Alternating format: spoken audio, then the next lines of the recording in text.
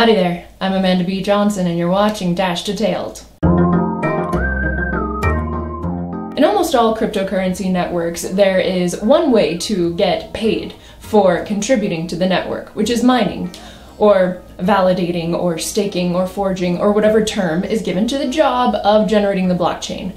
But in the Dash network, there is a second paid job, which is the Masternode.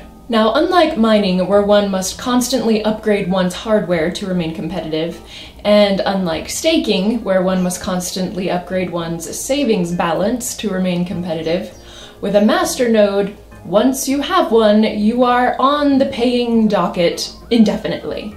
For this reason, plus the annual rate of return being a little over 10%, or roughly 2 Dash every 6.5 days, Masternodes are becoming a more attractive investment option for those who would like to get returns within the cryptocurrency space. So, let's get started.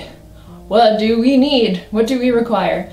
Well, a computer and 1,000 Dash. And now if you don't have 1,000 Dash, wait till later in the episode. That will be for you. And as for your computer or your hosting options, there are 3. Of course, you could do it from home, from any laptop or desktop, but also from the likes of a Raspberry Pi 2 or an Odroid XU4. That's option number 1. Option number 2 is any VPS, any virtual private server, such as DigitalOcean, Amazon Web Services, Vultr, something like that.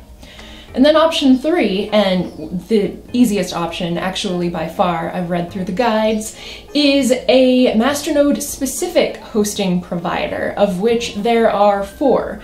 Node40, Splowix Masternode Services, Masternode.me, and an automated service at dash.org, for which there's a link below. These services range from roughly $7 Dash per month up to around $22 in Dash per month, comparable in price to standard VPSs. So once you have exactly 1,000 Dash in a single Dash address and you've made your hosting choice, just check the description below for a step-by-step guide that will take you through how to launch a Masternode with your given hosting choice, and you will start receiving payouts within 2 weeks. And for those who don't have a full 1,000 Dash but would like to own shares in one nonetheless, 2 trusted options exist.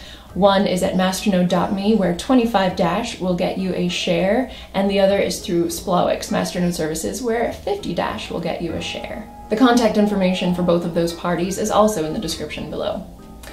But let's take a step back and look at the wider picture. As I referenced in the first episode of Dash Detailed, what would your mother be interested in? What would your mother be willing and able to do to earn interest on her Dash holdings?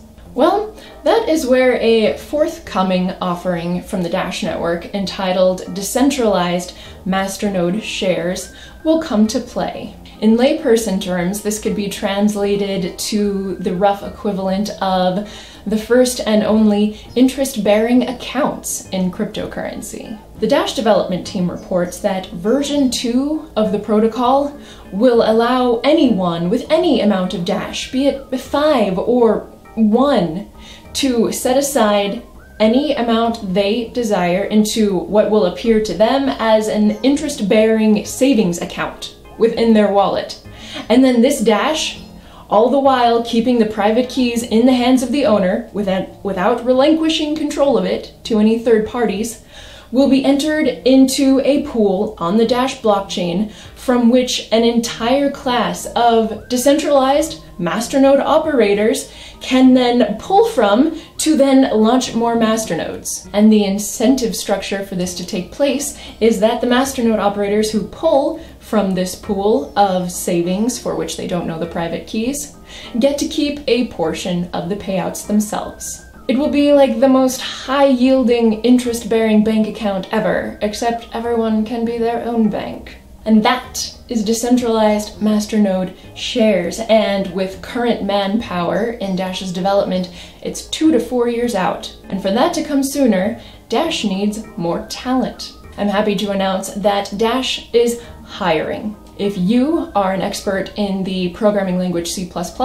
if you're familiar with cryptocurrency in general, and if you have an eye for what it would take to create a global currency, Click the link that you see on your screen now to go to Dash's jobs page to get a more detailed description of the positions that are needing to be filled. And as a final announcement, hearty congratulations to 2 new businesses which are accepting Dash. First is Residential Living at the Talisman Apartments in Saskatoon, Saskatchewan, Canada.